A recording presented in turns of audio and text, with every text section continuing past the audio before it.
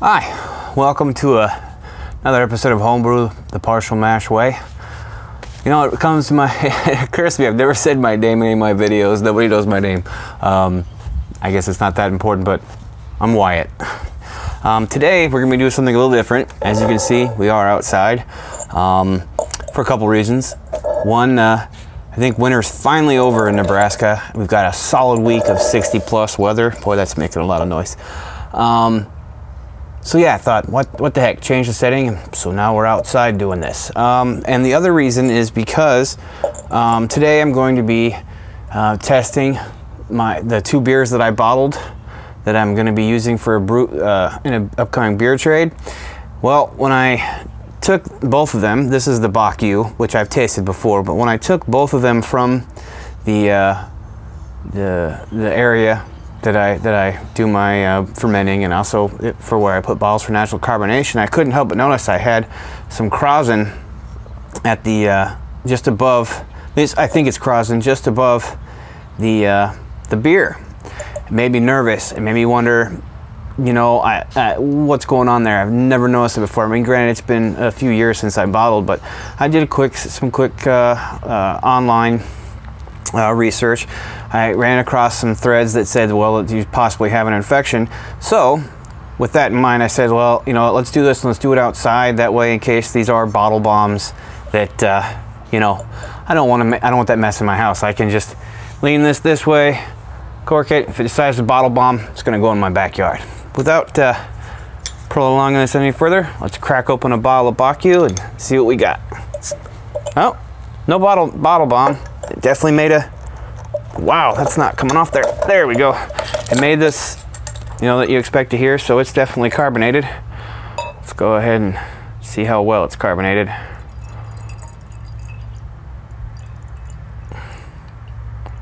Wow, that's disappointing. That's very lightly carbonated. I mean, it's got some. Yeah. Now remember, another thing too is for the first time ever I used, I think they call them fizz tabs or fizz drops. They look like hard candies. Yeah, that just barely got carbonated.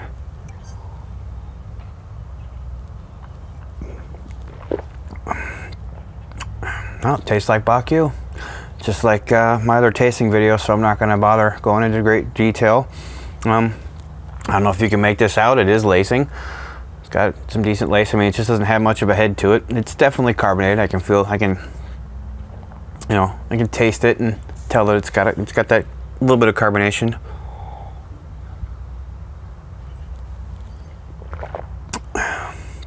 That is a malty beer. Although the more I've been drinking it, because I have been drinking it off the keg, the more I've been drinking it, the more I've been liking it. But yeah. So yeah, anyway, I'm gonna go ahead and drink this one up, and then when I come back, when I pick this back up, we're going to be doing the same thing with, that's right, we named it Mexican Hop Dance. That's that jalapeno IPA. So yeah. So this no bottle bomb, so that's good.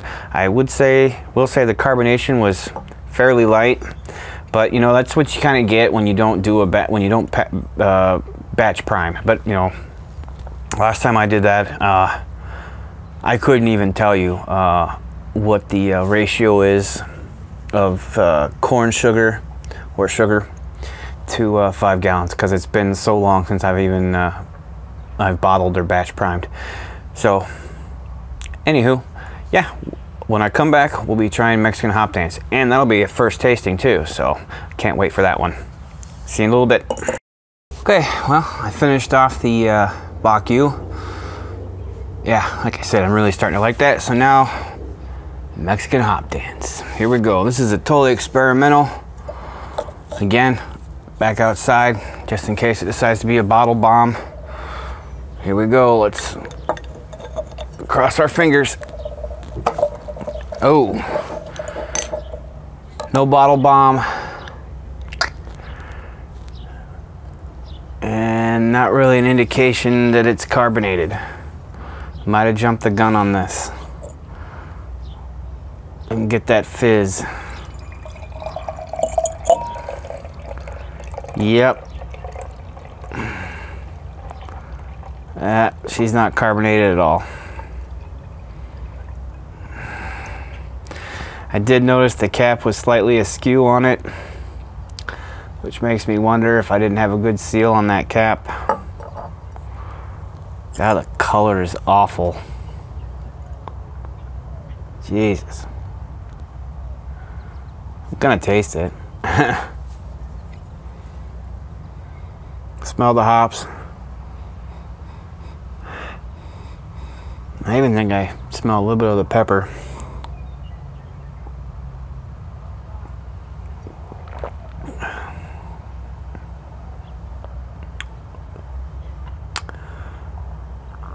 Yeah.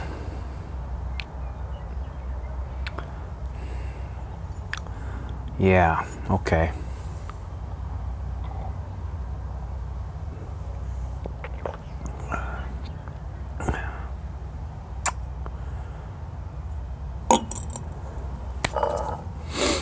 It sucks. Yeah, that's not any good.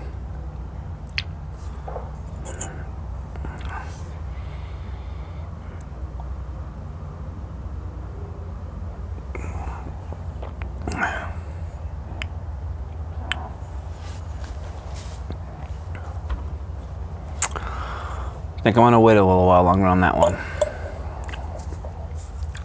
That is definitely a weird taste. Well, you know, live and learn. Shit. I don't really know what else to say. I mean, obviously I didn't finish it. You know, sometimes it's hit and miss. I tell you what, this makes me want to do is it makes me want to go ahead and switch out kegs downstairs and pour a glass, because it should be carved. I know the stuff in the keg should be carved. It's been on 12 pounds for 2 weeks. In fact, you know what? I think that's exactly what I'm gonna do. So I'm gonna go do that, and then I'm gonna come back and see if what's in the keg, carbonated, you know, is any better. Because that, I mean, I don't know. Either the color was off. Yeah. Yeah. I'll tell you this much. If that's what the bottles are like, because I'll probably try it again another week. If that's what the bottles are like in another week, because it's only been naturally carved, and like I said, that cap didn't look like it was aligned properly. But if that's what it tastes like in another week, I'm not going to be sending that off for a bottle trade. Or I'm going to have to figure out how to bottle off of my keg. I don't want to spend any money on it, but I might have to. Might have to get a counter pressure filler. And it just means that I won't be able to brew one more time, so I can afford that. So yeah. Anyway, like I said, I'm going to go downstairs real quick, switch out the lines, and see what this beer tastes like when it's fully carved. And yeah, so I'm gonna go do that, and then I'll be right back for with those results. Okay, so we're back.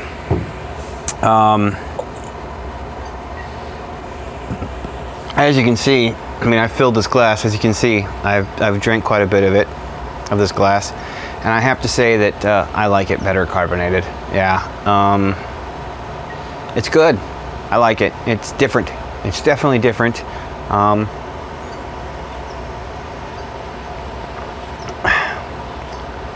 The jalapenos are way more pronounced than I thought they would be.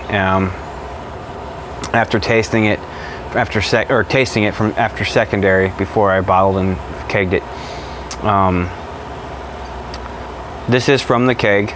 I switched my lines out real quick so I could pour a carbonated sample, because, you know, I mean, I've got over 4 gallons in a keg. I want to know if I'm wasting my time wasting CO2 continuing to carb it. And I will say that with carbonation, it's a lot better. It's amazing what carbonation can do for some beers. I'm digging it. It's not something that it's not something that you would want to sit down and drink a lot of, because I'm feeling it. I mean, you can see, you know, I filled the glass. You can see how much I have left, and I'm feeling it. I mean, it was 7%. But yeah, I'm digging it. It's an interesting blend. I'm hoping in a week now I will pull out another bottle and try it. And I'm hoping it tastes this good. If it tastes this good, if it tastes like this, I'm gonna send it off to on that bottle trade, and you know, leave myself open to criticism, because I could see this being a beer that not everybody likes, or I should say I could see this being a beer that most people don't like. But I don't care. I'm gonna throw caution in the wind. I like it, and I'm not just saying it because it's mine. I mean, yeah, I'm probably biased, but I genuinely like it. But I like jalapenos and I like hops. So I kind of knew going into it, you know, worst case scenario, unless it was just wretched awful, I was gonna like it. So yeah, it's good. This is definitely a, you know, maybe have one, have two, and if you still feel like drinking beer, switch to something else, because after 3 you're gonna be drunk. I mean, like I said, I've only had this much of one, and I can feel it. I can feel it.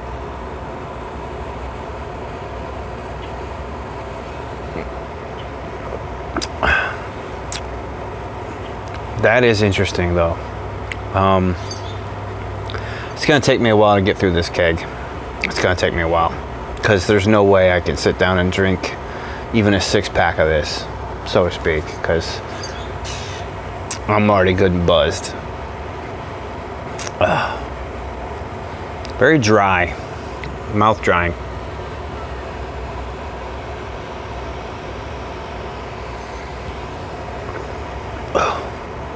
I like it. I like it. So hopefully the bottles turn out. I'm gonna try them again in a week. Probably won't bother videotaping that. I kind of feel like I've done the taste test, or the tasting of this. Didn't mean to. It was more about the bottle bombs, which, by the way, obviously they weren't bottle bombs. Thank goodness, because that would have been a first for me. Never had any bottle bombs. I like to think I'm pretty good at cleaning and sanitary, that I have good cleaning and sanitary practices. But yeah, so that's it. I've got some stuff in the works. I got tagged in something today. I got tagged. I'm going to be doing a video probably tomorrow, where I list my top 5. The only reason that I'm not doing it right now is because this time was slated for this, and because I actually don't have anything in my refrigerator right now, and I thought I'd go ahead and have the beers that are in my top 5 in rotation on hand. So I'll probably do that tomorrow, which means it should either be up tomorrow, or it'll be up, what is today, Wednesday? Or it'll either be up Thursday night, or it'll be up Friday morning, one or the other. Just depends on how much time I have. Yeah, that's it. I got nothing else. So, Mexican hop dance, carbonated, it's a winner. All right, well, we'll see you guys later. This is Homebrew the Partial Mash Way, also known as Wyatt, signing out. Cheers.